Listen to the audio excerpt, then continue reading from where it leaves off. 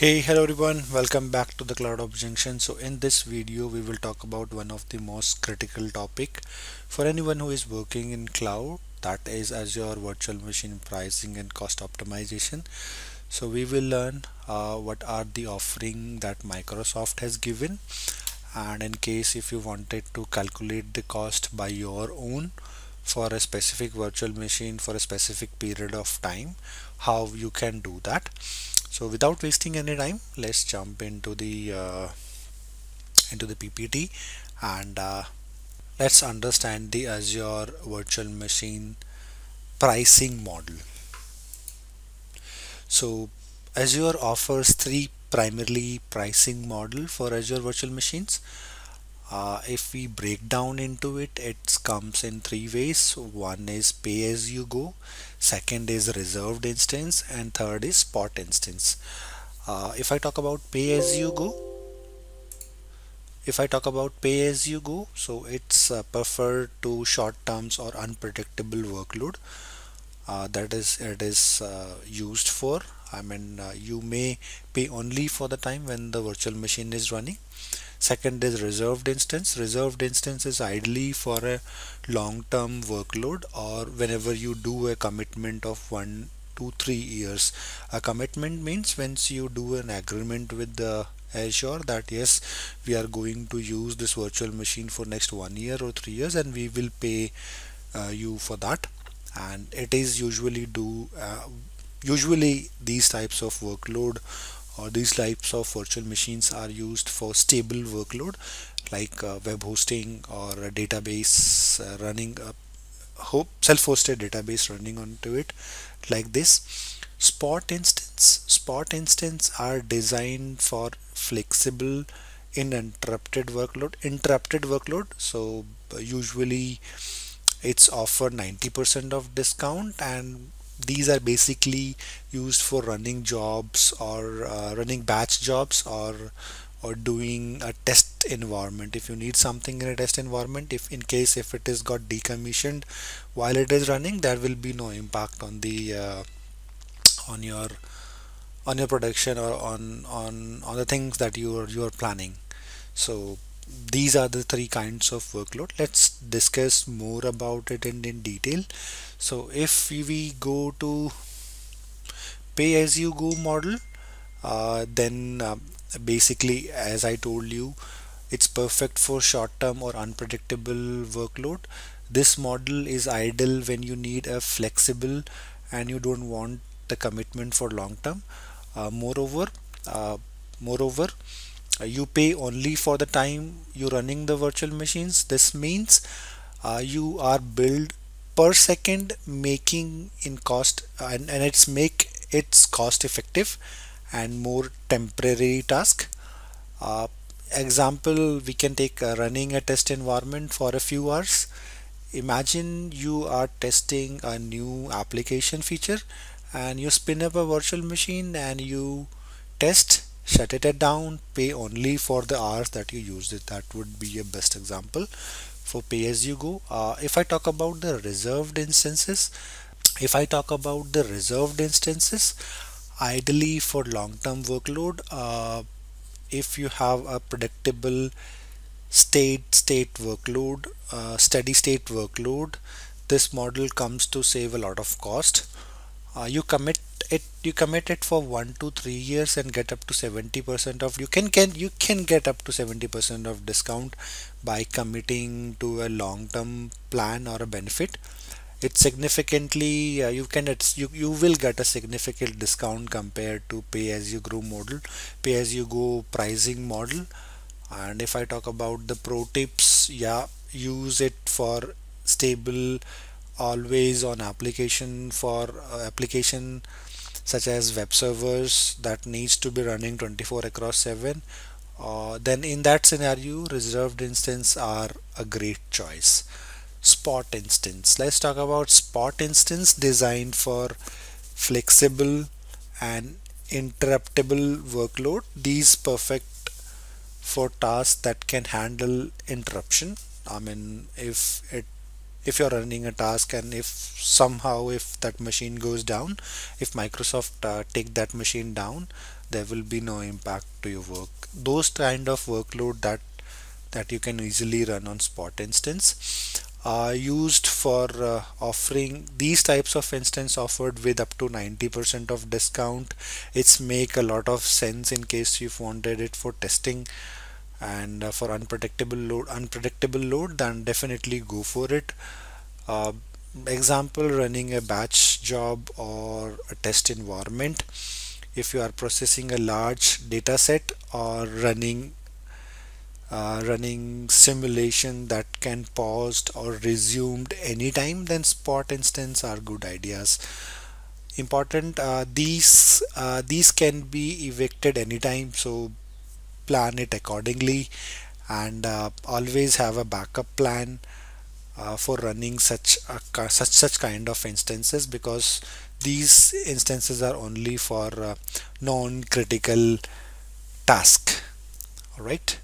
So if I talk about how to select a pricing model, then it's based on you that pay as you go or an ad hoc basis. So whenever you need, you can raise it, you can spin up instance, and you can use it for as much as long you wanted to use it. So it charged on second or hourly or second basis, per second basis. So that would be a great.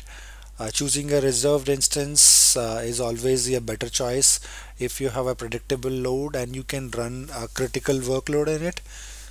Opting for a spot instance is non-critical jobs or the jobs that have no impact on your environment or no impact on your job that you are doing. Then you can choose the spot instances. If I talk about tips for cost optimization in Azure. So Azure advice: use Azure built-in tool to analyze your resources. Azure Advisory provide personalized recommendation to help your optimize your cloud spending. It's also provide a personalized recommendation to reduce the cost, like resizing virtual machines or purchasing a reserved instance. Regularly check your advisory for new insights that it has been providing on to Azure Advisory or Azure Advice. Resize your virtual machine regularly basis. Check the Azure utilization, whether it is underutilized or overutilized. In case it is underutilized, you can track the VM performance and identify if it is underutilized resources. In such a cases, switch to a smaller size or a cheaper VM families to performance allow. This can lead to significant saving of your cost. So that is something that you should choose it. Uh, Apart from this, shut down and deallocate. Stop a VM when not in used, specifically in test and development environment or QA environment. This ensure that you only pay for the storage cost, not the compute cost. Now there is a crack. So whenever an instance is running, you are paying for the compute as well, like how much RAM and vCPU, virtual CPU, or the CPU that you are using. However, if you have stopped a virtual machine, then you're only paying for the storage cost, like what is the hard drive you have used, or SSD, premium SSD, whatever that you have used this, you are only paying for that. To ensure you only pay for the storage, not for the compute, you can do a schedule automatic shutdown during off business hours to save the costs, or when you are not using it, you can do that. Now, spot and VM skill set. Use spot VMs in conjunction with scale VM scale set or dynamic scaling, and a that will allow with your massive saving. This allows you to handle a variable workload effectively. The another one that we can use is use tags for cost tracking. So you can tag the resources to monitor cost across teams and department. This helps you in tracking managing expensive effectively. For example, you have different teams or different departments like sale purchase, R&D. You have a department called IT. There is a department called shipping. There is a department called finance. So you can actually track those costing by assigning the tags to the virtual machines. So Azure Cost Management tool help us to track spending trends, use tag to categorize and analyze your spending. So these are the few of the ways that you can use to allocate or that can help you to understand the costing as per by using tags. Now uh, there is now let's take an example. Uh, you have been given a task by a management team that there is a VM called D2 VS3 or any VM, that what would be the cost for running it for pay as you go for 1 year, for 3 years. Then how would you do that? For that, what Microsoft has given a cost Azure cost calculator. So I will let you know how to use that. To use the Azure cost calculator, you have to open this link. I will give this link into the description. So this is the link. I wanted it for my Azure virtual machine. So I will click on Azure virtual machines and I will click on view. Now you have to select which type of instance you wanted to use it. There are few of the information that you have to fill it. In our case, it should be, let's suppose take the virtual machine would be running on East US 2. What type of operating system it would be? Let's suppose it would be Windows operating system.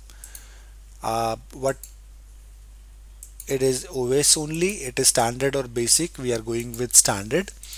Categories, that there are different types of categories that Microsoft provide: compute, journal, GPU. If you have a high intensive work where the graphic is used, you can select a GPU, high performance, memory optimized, storage optimized. So let's take a general purpose, or let's keep it all. Then what kind of uh, series instance series that you wanted to use. I want a decent series with general purpose, so let's use DV3, and under DV3 I need a storage of 8 GB and 2 virtual CPU. So we'll select with this one. We'll go with D2V3. I need one instance that running 730 hours, that is somewhere around 1 month. So it will be hourly. What I can do it 1 month also. If you don't want to do it hourly purpose, I will use it 1 month. Pay as you go, it will charge at 137 rupees, but this does not include the management disk. Let's use a standard SSD for, let's take it 128. Local redundant would be more than 5, so it will cost around $10, $9.6 for 1 month for running one OSD disk. And the cost for running it for pay as you go for D2 VS3, that is 2 virtual CPU, 8 GB RAM, and it will cost $347.27.